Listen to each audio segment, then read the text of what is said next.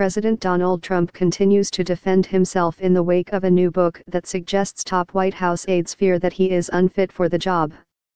In a tweet storm Saturday morning, the president called himself a very stable genius and called being really smart one of his greatest assets.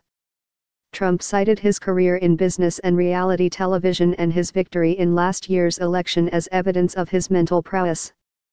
And he again lashed out at the ongoing special counsel investigation into his campaign's contacts with Russian operatives, calling suggestions that he colluded with Moscow a total hoax on the American public. Actually, throughout my life, my two greatest assets have been mental stability and being, like, really smart. Crooked Hillary Clinton also played these cards very hard and, as everyone knows, went down in flames. I went from very successful businessman to top TV star. Trump tweeted Saturday, to President of the United States, on my first try. I think that would qualify as not smart, but genius, and a very stable genius at that. Trump's outburst came a day after the public release of a new book, Fire and Fury, Inside the Trump White House, by Michael Wolff, a New York media columnist who said he spent time in the West Wing interviewing top aides, as well as Trump.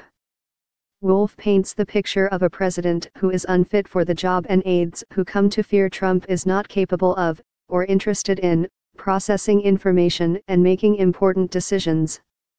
Late Friday, Trump blasted Wolff as a total loser, and the president mocked his former campaign chairman and White House advisor, Stephen Bannon, who was a key source for the book. Bannon criticized other aides and Trump's son, calling a meeting at Trump Tower last year between Donald Jr. and a Russian lawyer treasonous. Michael Wolff is a total loser who made up stories in order to sell this really boring and untruthful book. He used sloppy Steve Bannon, who cried when he got fired and begged for his job. Now sloppy Steve has been dumped like a dog by almost everyone, Trump said on Twitter. White House aides have mounted an all-out attack on the book since it was first reported on Wednesday, calling it fiction and a complete fantasy. And Trump's lawyers sent cease and desist letters to Wolff and his publisher demanding they not release the book. But the publisher, Henry Holt, moved up the release date from later this month to Friday amid the publicity, and hard copies were quickly sold out in the Washington area. Reporters asked White House Press Secretary Sarah Huckabee Sanders on Thursday to respond to the book's suggestion that Trump is mentally unfit for office. "It's disgraceful and laughable," she said. "If he was unfit, he probably wouldn't be sitting there and wouldn't have defeated the most qualified group of candidates the Republican Party has ever seen. This is an incredibly strong and good leader.